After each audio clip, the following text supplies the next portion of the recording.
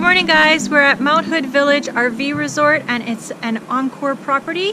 One thing to keep in mind if you're staying here in Mount Hood Village is that Thriftway, the grocery store, is very expensive. So if you're going outside of the area for any day trips, that would be your time to get groceries.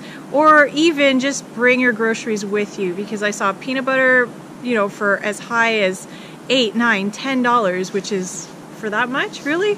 So definitely bring your groceries, your supplies with you. But otherwise, we've liked this resort, this campground. The bathrooms could definitely use some updating though. So just keep that in mind, but they have a spa, a sauna, they have a pool, and it's a huge campground. So this is a full year-round campground, and they cater a lot to the mountain, to Mount Hood Mountain. So people that are going skiing or partaking in, summer activities here, that's a lot of the clientele that's here.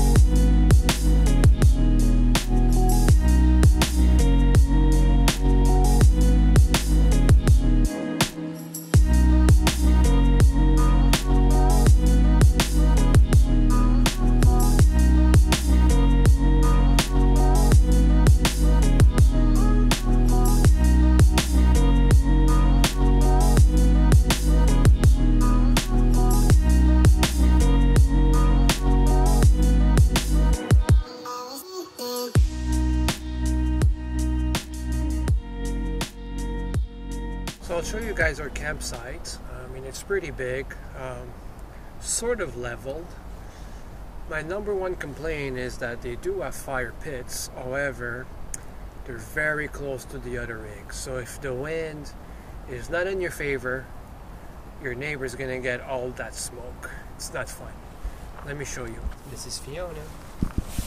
So this is our fire pit. We actually haven't used it yet. But like you see, my feet, it almost faces my neighbor's bedroom. So if I do lit up that, I'm pretty sure he's gonna get a lot of smoke.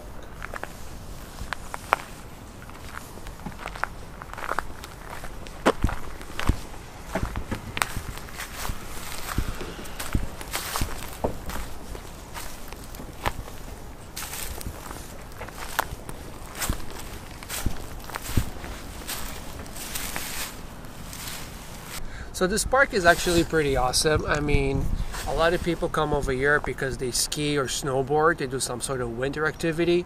So we're making our way up, and that's why we ended up on this campground. Campground is pretty decent. Again, it needs a few updates, especially the washrooms. There's no Wi-Fi through the entire park. You got to go to the lounge.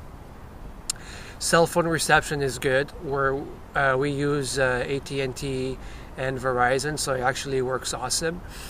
No complaints on that part. Wish they had Wi-Fi, or at least if you have the option to purchase the service for a few days so you could work from your RV.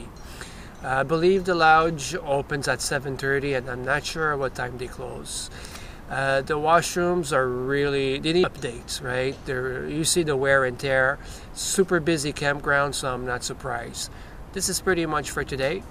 Now it's almost dinner time and a little bit of wine. So catch you on the next one.